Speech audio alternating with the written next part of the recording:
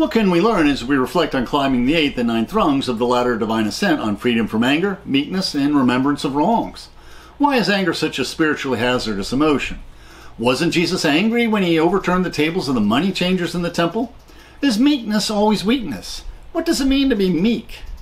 Does Jesus expect Christians to be like walking carpets? And why is the remembrance of wrongs so spiritually hazardous?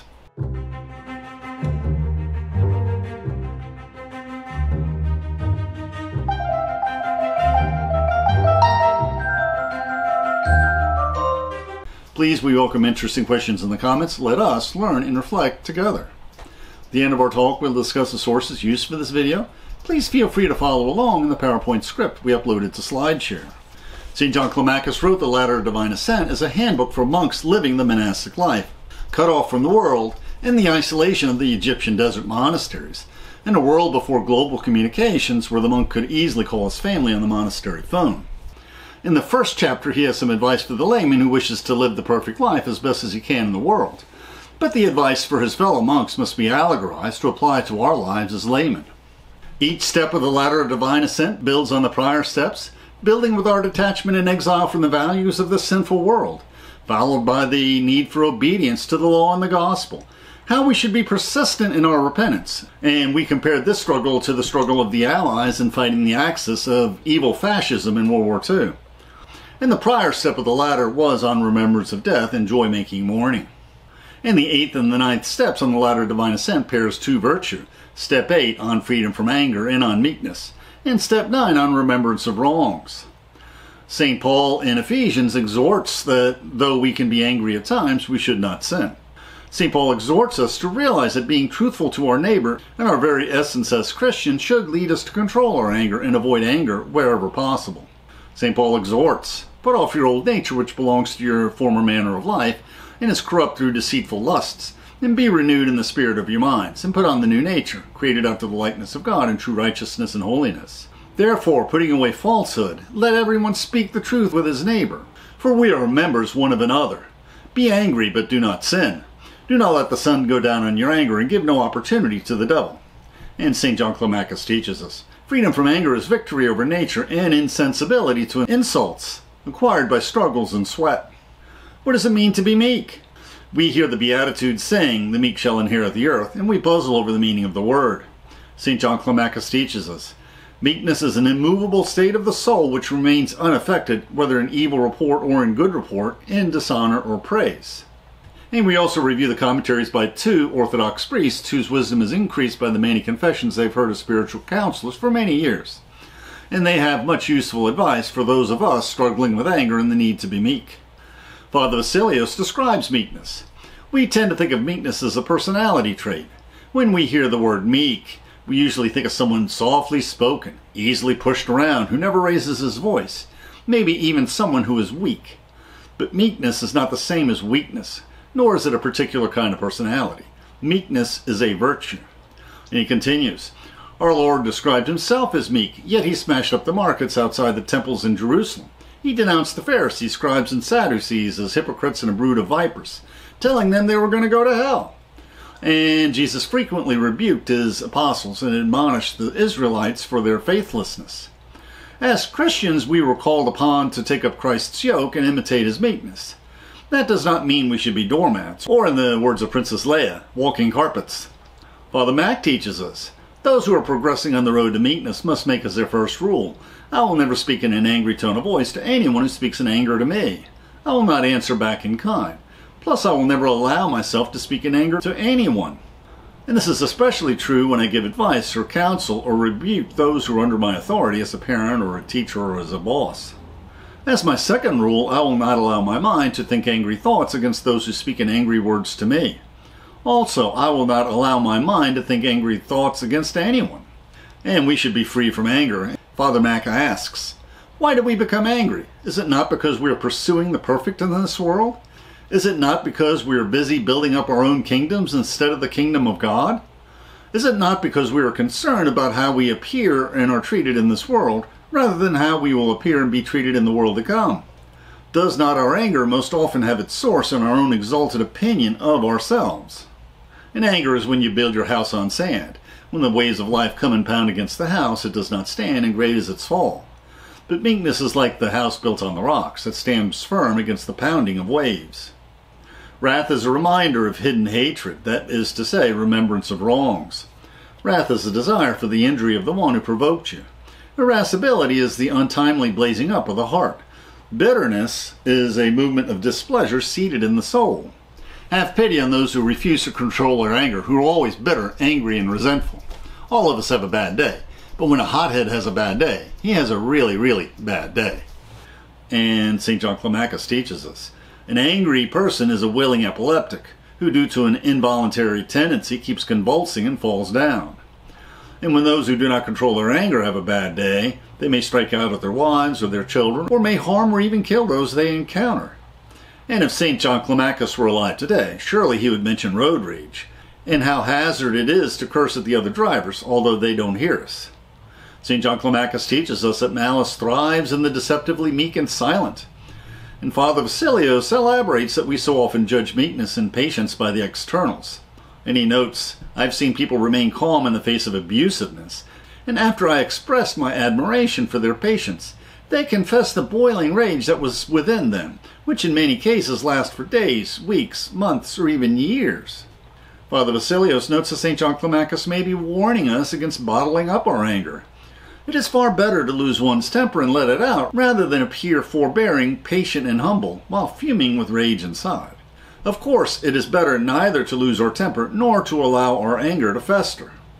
And he continues, sometimes, either inwardly or outwardly, we lash out at our critics because we fail to see the truth that is being pointed out to us. Only when we are humble are we able to see things as they really are. Moreover, we tend to think we're superior to our critics, so that even when we do admit that the criticism is correct, our reaction is, who are you to criticize me? In the same vein, the Cynic philosopher Antisthenes advises us to pay attention to your enemies, for they are the first to notice your faults, for you can learn from their criticisms. And Father Vassilios speculates, imagine how life-changing it would be to rejoice in what others think of causes for sorrow and anger, to find joy in what otherwise is a cause of so much sin and misery. The holiest of people, even the saints, are not those who are loved and honored by everyone. Even those blessed people have enemies. Even these are hated. To be holy is to transform our response to hatred into love and joy. If all were saints, we would be living in a perfect world, and it would be a world in which sorrow is joy, in which absolutely everything, however bad, is a cause of thanksgiving and gladness. When someone is irrationally and obsessively angry at a neighbor, and they tell everyone they know their faults and try to destroy them, they may be telling you more about themselves than they realize. Sometimes their anger is for a moral weakness they refuse to see in themselves. In other words, gaslighting. Another interesting passage is when Jesus shows us how to be free of anger. Jesus is foretelling how he would be delivered and condemned to death by the scribes and Pharisees. And what is the response of James and John, sons of Zebedee? They ask Jesus whether they will be seated to decide when he reigns in glory. But Jesus does not get angry. Rather, he simply answers a question, that it is not he, but the Father who chooses who will be seated where. But the other disciples become angry with him, though again Jesus has them lay aside their anger, explaining that as he came to serve and not to be served, so the greatest among them will be the servants. And another recurring theme in the ladder of divine ascent is that the climb is not a one-time conversion vaulting us to the top of the ladder, but is rather a process, a changing of habits, that we practice for the rest of our lives, ever climbing until we reach the great IMAX theater in the sky with screens 40 foot wide and 40 foot tall that replay all the major events in our lives at the end of days. And St. John Climacus teaches us, the beginning of blessed patience is to accept dishonor with sorrow and bitterness of soul. The middle stage is to be free from pain in the midst of these things. But perfection, if it is possible, is to regard dishonor as praise. Let the first rejoice, let the second be strong, and blessed is the third, for he exults in the Lord. All sins are bound together, one sin leads to another. St. John Climacus imagines what anger would say if it were to name its relatives. My mothers are vainglory, love of money, greed, and sometimes lust. My father is called conceit. My daughters are remembrance of wrongs, enmity, self-justification, and hatred. In this step, St. John Climacus also urges, let the tyrant anger be bound with the chains of meekness, and be beaten by patience, and dragged out by holy love. And the antithesis of anger is love, as St. Paul writes in Corinthians 13. Love is patient and kind. Love is not jealous or boastful. Love is not arrogant or rude. Love does not insist on its own way. Love is not irritable or resentful. Love does not rejoice at wrong, but rejoices in the right. Love bears all things, believes all things, hopes all things, and endures all things. And you must apply these teachings on meekness with common sense. After all, St. John Climacus was writing for monks who did not have to worry about earning a living in a cold, cruel world. Christians living in the world have an obligation to earn a living for their family, and sometimes radical meekness will appear to be weakness. Sometimes we just have to defend ourselves and our reputation so we can be productive members of society. And there's another scenario where meekness shows weakness. Based on my experience as a facilitator in divorce support programs, Christian wives often confuse weakness with meekness when their husband physically abuses them or their children. In that instance, you're compelled to assume that if your husband is capable of physically abusing you, he is capable of physically abusing your children. And if you're in a physically abusive marriage, Jesus wants you and your children to be strong and to separate so you can live where you feel safe. Difficult decisions must be made in difficult home situations, and when applying the advice in this book in a family situation, when striving to live a godly life, ask these simple questions. First and most important, what's the best for our children? Second, what is best for my spouse? And compelling our spouse to earn a living and be responsible for their actions is often beneficial for their soul and self-confidence. Lastly, what is best for my spirit? There is a story in the gospel where Jesus is angry, which reminds me of one Sunday when I was young and visiting a Baptist men's ministry meeting. This good old boy was launching into quite an impressive preaching on leading a godly life, and he started talking about anger, how you should never be angry, how anger always leads to sin, how anger always leads to bitterness. And when he paused for breath, I, being young and foolish, chirped up, but Jesus certainly seemed to be quite angry when he drove out the moneychangers from the temple. And this remark quite rattled him, and he lost his train of thought and quite ruined the rehearsed cadence of his little mini-sermon. Now, being good Baptists, they collected names and addresses and phone numbers of everyone attending, to be used on Tuesdays when good Baptists go visiting. Now, I wasn't visited, but that good old boy did give me a call later that week. Well, I was really wondering about whether or not I should give you a call about last Sunday, but finally, after praying about it, I decided I would. You see, I've been working with some of these boys in my group real close, encouraging them to let Jesus in their hearts and give up on their drinking and carousing, and your comments just wasn't much help. I was really thinking about asking you not to come back, but after praying about it, I got to figuring out that that just wouldn't be right. So you're welcome to come back as long as you sit in the back row and be quiet. And you might say that I climbed up the ladder a rung or two that day. It is not enough to be right. We should be right and humble. And we should sometimes practice silence lest pride gets in our way, lest we be right in the wrong way. Which leads us to the next step. Step 9, on Remembrance of Wrongs. Although Christians who live in the world are not able to always live as radically meek a life as do monks of the isolated monasteries of the Egyptian desert, we are able to follow all the advice offered to us on the danger of remembering wrongs. And our 2 Orthodox priest commentators also have much useful advice. Even if we have not forgiven with our heart, we should at least humble ourselves and be the first to say sorry. Realizing our own hypocrisy, we may be moved to strive all the more to make our forgiveness sincere. And he continues, when we contemplate God, the only good one, the only holy one, the almighty one who created all things, suffering on the cross in loving humility and saying, Father, forgive them, for they know not what they do, how can we continue to bear a grudge? But all too often we seek to justify our anger. I've heard people say, but this person knows what he does. Do you think that would have made any difference? If the Pharisees, many of whom did know better, had repented and asked Christ to forgive them from the foot of the cross, would our Lord have refused? And he goes on, while we must always be compassionate to human weakness and not condemn Christians for being nothing more than human, we should, at the very least, learn to ask God to help us and have pity on us for being unforgiving. That would be a start. Alas, too many of us refuse even to admit that we should forgive, and we fail to see how hypocritical we are for not doing so. Thus, we turn Christ's commandment to forgive into a naive platitude rather than a real and stern commandment by which we shall all be judged. Thus, let us pray to the Lord. Lord, I believe I should forgive. Help me to really forgive, which is a paraphrasing of Mark 9:24. And humility quenches anger, as St. John Climacus teaches us. As with the appearance of light, darkness retreats, so at the fragrance of humility, all anger and bitterness vanishes.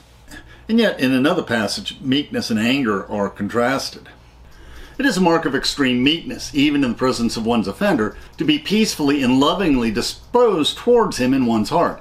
And then it is certainly a mark of hot temper when a person continues to quarrel and rage against his offender, both by words and gestures, even when by himself. The last passage causes me pain. It reminds me of the many broken relationships I've heard described in divorce support groups, where the faults of the ex-spouse are sought out, where animosity is kept alive, and where both spouses bait the other. Sometimes, as a divorce support facilitator, I see a gentle soul who's lovingly disposed towards an ex-spouse who has left, but that's rare. So, dear Lord, may we be peacefully and lovingly disposed towards our spouse when they offend us. May we have a fond place for them in our heart, and may we have pity and compassion for those closest to us. May our temper not be too hot. May we not quarrel or rage against our spouse, neither when we are together nor when we are apart. We pray that we may not say harsh words about our spouse to others, especially not to our children. And the icons of the ladder of divine ascent often show demons dragging climbers off the ladder into the abyss of the darkened souls. And it is clear that the demons pull up more sinners off the rung of remembrance of wrongs than any other. St. John Climacus teaches us, remembrance of wrongs is the consummation of anger, the keeper of sins, hatred of righteousness, ruin of virtues, poison of the soul, worm of the mind, shame of prayer, cessation of supplication, estrangement of love, a nail stuck in the soul, pleasureless feelings cherished in the sweetness of bitterness, continuous sin, unsleeping transgression, and hourly malice. And Father Vassilios teaches us, devout Christians will often use the scriptures, the church fathers, and even examples from the lives of the saints to make their unhealed passion appear to be righteousness. But we should be wary of pulling verses out of scripture without reading the surrounding verses with context. And interestingly, St. John Climacus also cautions us of cherry-picking or proof texting, not reading scriptures to discern the truth, but rather to justify our prejudices, which can easily lead to quoting scriptures to justify our own sinful attitudes. And St. John Climacus teaches us, remembrance of wrongs is an interpreter of scripture which explains the words of the Spirit allegorically in order to suit its own disposition. And Jimmy Carter remembers in his devotions how in his youth his Deep South Bible Study Group annually invited seminary professors to show how the scriptures justified the separate but equal doctrine that made separation of blacks from whites the law of the land. So the remembrance of wrongs is a nail stuck in your soul, poisoning your soul, festering malice hourly, ruining all virtues. Indeed, remembrance of wrongs is a keeper of sins, as these passages following the Lord's Prayer in Matthew makes clear. If you forgive men their trespasses, so will your Father in heaven forgive you your trespasses.